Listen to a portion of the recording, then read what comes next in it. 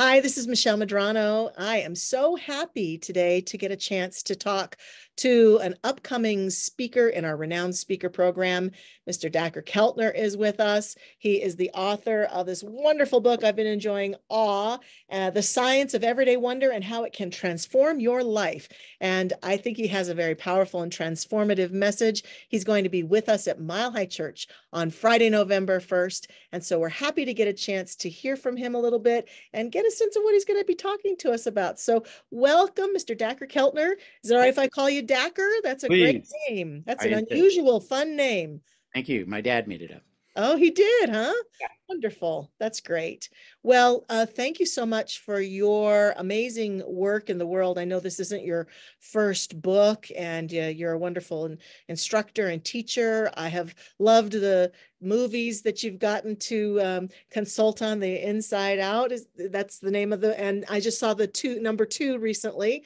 Very powerful, powerful movies for sure. And so wonderful, wonderful work. And we also are choosing consciously to have you come and be with us at a time when we know people are experiencing some anxiety, possibly around world events and around the election here in the US and things like that. And so why don't we start there if you want? Sure. I love your definition of awe, the feeling of being in the presence of something vast that transcends your current understanding of the world. Very, very powerful. Can you give us some words that would help us to apply that to the state we're in right now, especially as people are anxious about upcoming events? Yeah, what a terrific way to open this up, Michelle, because you're speaking to really where we are as a culture, right? Which is, Right. I think it's, I'm an optimist and hopeful about human beings and our prospects, but we're in a time of crisis. We are in a time of loneliness crisis, of mental health crisis. Certain data suggest that our physical health isn't as robust as it could be. Mm-hmm. And then there's the crisis of cultural identity, of polarization, and the us versus them divide. And then, of course, the climate crisis. And the reason I wrote this book is exactly to address your question, which is I was in a very hard period of my life. My younger brother had passed away, and I was feeling these crises of, physical disorientation and anxiety. And I'd been doing this science of awe, the feeling of encountering things that are vast and mysterious. And we'd been learning that it is about as good for you as anything that you could do, Mm-hmm. anything. It is good for your heart, your immune system, your sense of self, your pro-sociality, your belief in being connected to things, your loneliness. And so I wrote the book to give people an idea of how to find more awe in their everyday lives. And that'll really be the point of our gathering together. Mm-hmm. Great. And you've mentioned many of the benefits of that. I find it fascinating that sometimes people seem to want to cling to their pain, like they're resistant. They think this may be too simple of a solution. What do you mean? Yeah. Just look for awe, just feel awe. How can that help? But you're really talking about there are tremendous benefits and multiple layers. And so why not at least give it a shot, right? Yeah, I too was skeptical, right? You think about some of the problems that people face in the United States of being a veteran and not feeling like you have a home anymore, or, Mhm. here in the US, or an unhoused individual, somebody suffering sexism, it traumatized people. And I became convinced not only of the science, we did a study, for example, allowing veterans and inner city under-resourced high school students go rafting for a day. And in the case of veterans, there's a 32% drop in PTSD, right? Just by Uh, finding awe in nature. mm, So I became convinced by the science that, yeah, the hardest problems we face, polarization, trauma, loneliness, et cetera, can be met with daily doses of awe. And then I got convinced by the people. I tell a lot of stories in the book, yes, yes. interviewed people, and they said the same thing. 𝗖𝗵𝗵𝗵𝗏, a veteran up in Michigan, was, coming back from Iraq and just really struggling. And you found all outdoors in Colorado, rock climbing. Hmm. Some of Hmm. the prisoners I've become friends with find awe in their time inside prisons and then feel committed to help young people avoid the lives that lead to prison. So I think it's up to the task of the hardest problems we face. I do too. And a number of the things that you list that are pathways or doorways into awe are big ones for me, music and the like. Yeah. And one of the greatest ones you just mentioned is what I remember from your book was reading stories of people who are awesome, who give Yeah. us some awe-inspired outcome, who show some extraordinary kindness or ability, or make you just go, wow. Yeah. Reading and being present to those stories as a huge doorway into awe is really wonderful. So you've got some great stories in your book for sure. Thank you. And you know, I call that moral beauty. You know, it has Yes. an old philosophical tradition. We used to think a lot about the saints and role models and heroes who inspire us, and somehow we've lost touch with that for interesting reasons. And it was one of the big surprises in our research for 15 years, you know, was that the most common source of awe around the world is just the people around you and Yes. their courage and their kindness and how they overcome disease and poverty and bias and war, et cetera, just to do good in the world. And that feeling of awe through moral beauty is one of the most powerful things we need to cultivate right now. We live in a morally ugly time. Yes, we do. You know, when you think about the rhetoric you hear and the stuff you hear about online and 4chan, where people can say any nasty thing about a fellow human being, we need to shift course, right? And I think moral beauty, what we find not only in the stories I tell, but also, and everybody else will tell, but also the science is that this is a moral compass for us that we need to rediscover. Wonderful. Wonderful. And you answered one of my questions, what surprised you most about your research? So thank you Yeah. for answering that for sure. And tell me right now for you, as you're going along with us through this cultural experience, what is bringing you into a state of awe these days? Well, you know, Michelle, and I'll talk about this in the talk, and it's very important because 80% of people, the new literature suggests, will encounter real trauma, you know, in their lives. They will have a loved one die too young, like I did, my younger brother. They will be traumatized by violence or economic hardship, et cetera. And so that's just part of the human condition.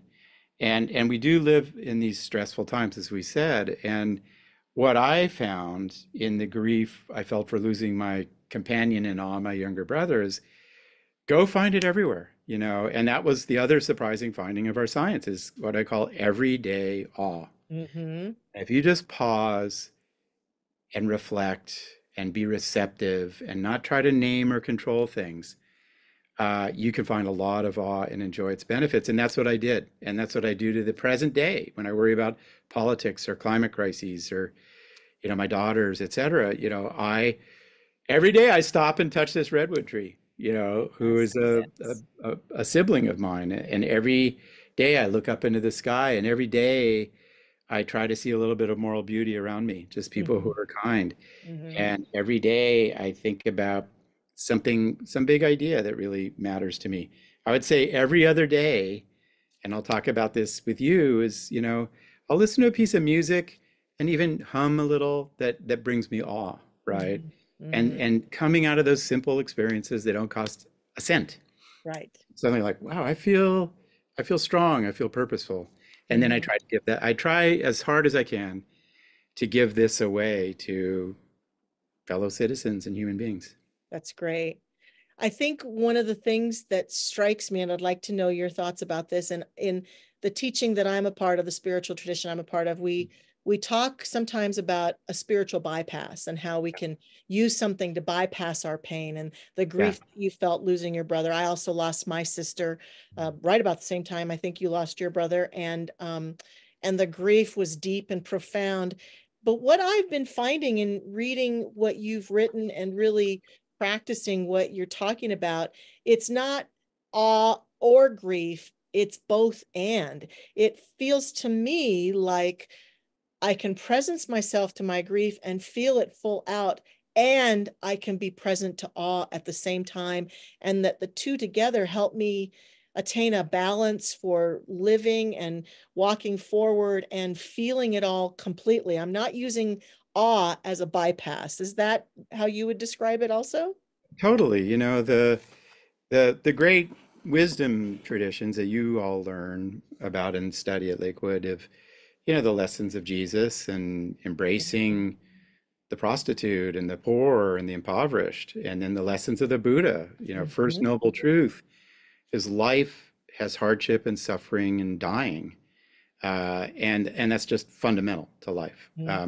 And what we know, and the awe literature is really illustrative of this, is that when humans face suffering and hardship and trauma, and like 𝗖𝗎 this veteran, like, God, what were we doing in Iraq? And why was he seeing people get blown up for that? Little kids, right? The mind gets to work and it thinks about the meaning of it and sees if it makes sense. And that's what awe does for us, is we know through science and then personal experience that when I feel awe during hardship, I come up with new principles that I can live by. I come up with new practices that I can cultivate spirit in. I come up with new ways to give to the world, right? And that's the path to growth. And it needs both. It needs the hardship, it needs the imagination and awe, and that'll be part of our conversation. That's great. And what did you find in your research, or what are your feelings about awe as it relates to technology today, such as social media? I mean, I know sometimes I can go on social media and I can find some cute video that makes me go, oh, or some quote that someone puts. I'm a big fan of Rumi and I love Hafiz. Yeah. I feel that sense of, oh, wow, that's great. But at the same time, technology can be a hole that takes you down into not awe. Yeah. So what is Most of the, yeah. You know, I mean, we find, you know, we gather these stories of awe from 26 countries, people all over the world, and they never mention technology. You know, they mention nature and moral beauty and spirituality and music and art, big ideas, life and death, and moving with other people and so forth.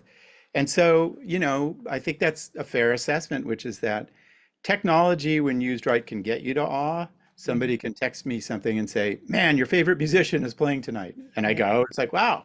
Yes. You know, like you nicely said, Michelle, someone could send me an idea. Like, I didn't know, you know, someone just sent me this article that David Hume, a very influential philosopher in my thinking, was influenced by Buddhism. I'm like, that's amazing. Wow. It's not technology per se, it's the knowledge it delivers.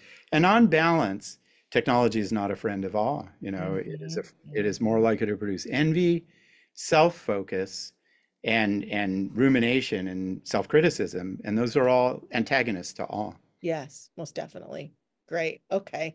Well, I guess my last question is, can you tell our listeners what will be some of the greatest benefits of joining us on November 1st?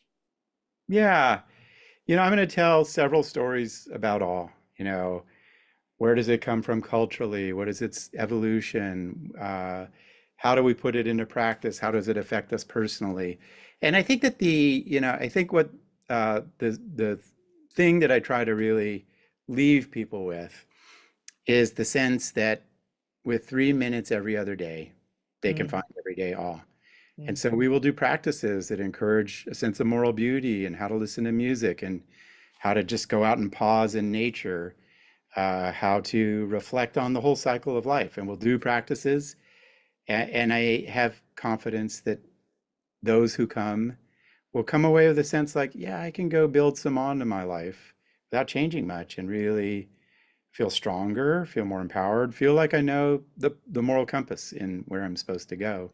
Because that's what the science says, what it gave to me and what I hope to give to you guys.